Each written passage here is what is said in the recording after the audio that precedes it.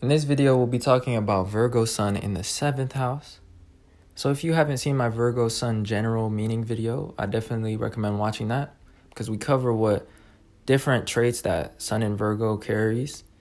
But in this video, we'll be specifically focusing on the 7th house expression of this placement.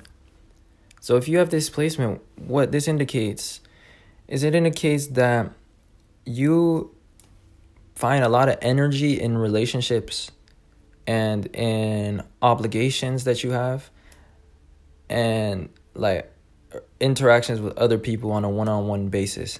So like one-on-one connections.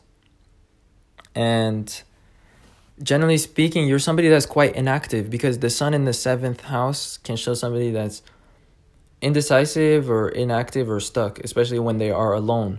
But when they have others around them or when they have an accountability partner, this is what sparks them and this is what ignites their energy levels. So you find energy through relationships and partnerships. That's just the general meaning of a sun in the 7th house. With that being said, in Virgo, this is about work and this is about service, and it's about materializing objectives.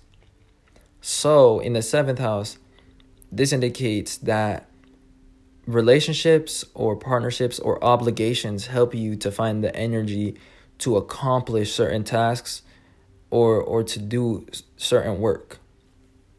And generally speaking, people that have this placement will manifest a lot of obligations in their life, a lot of work, a lot of things that come from other people. And that's because they invest a lot of their energy into interpersonal objectives or into partner objectives, like other people's objectives or other people's leadership.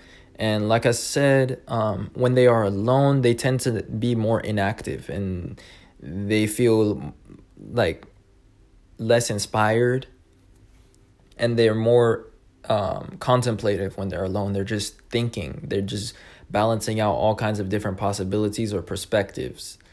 So yeah, you'll always see these people in some sort of connection or in some sort of agreement with somebody else or some sort of relationship.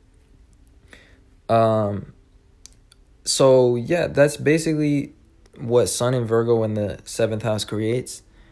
In addition, these people carry a lot of value in relationships, and they will possess a lot of them.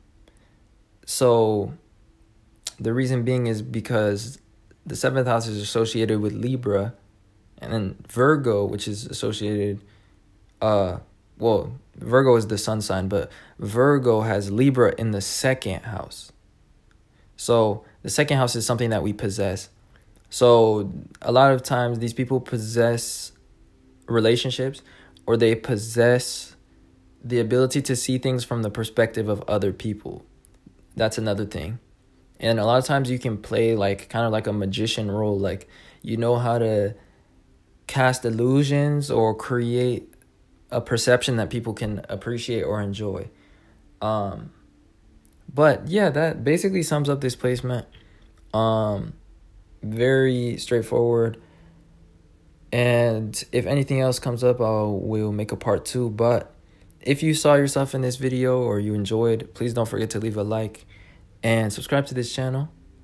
And as well, for natal chart inquiries or readings, the information is in the description for that. So if that interests you, check that out as well. Other than that, I'll see you guys sometime soon in another another video.